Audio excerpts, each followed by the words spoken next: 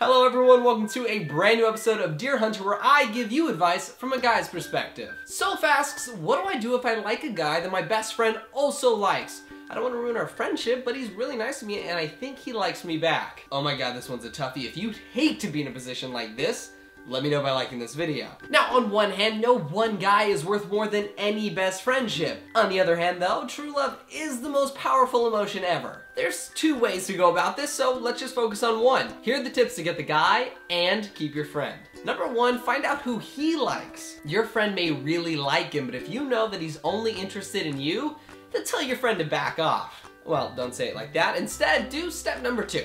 Ask your friend politely for permission. Make sure to get this hard but important step out of the way as soon as possible. Now, they may or may not grant you their friend blessing, and if they don't, you have to decide for yourself what's more important, the bestie or the boy. And if they say it's okay, then follow these next steps. Number three, be open and honest with your friend. Just because you ended up with a guy and your friend didn't, doesn't mean you should hide your relationship from anyone. Going behind your friend's back to hide the relationship is only going to ruin the trust in your friendship. Number four, make everyone friends. Let's say, fingers crossed, that you and this guy become serious and you really like each other. Then that guy and your best friend should be friends too.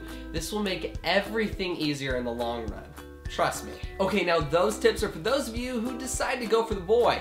That's not always the best option. Some guys seem perfect to you, your best friend, and heck, they seem perfect to everyone. And it's nice to think that he'll be your boyfriend and your best friend will be fine with it. If that happens, great, but oftentimes those budding romances don't work out. So you end up with a failed relationship, and you might end up jeopardizing your beautiful years-long friendship for a guy who it may or may not work out with.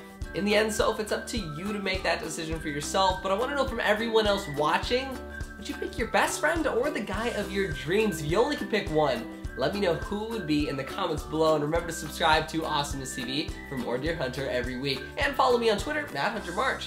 I'll see you guys later. Do you like to ship up your favorite celebrities? Well, so do we. Check out the ship up to see who we're pairing up this week. You won't believe what happens when we do.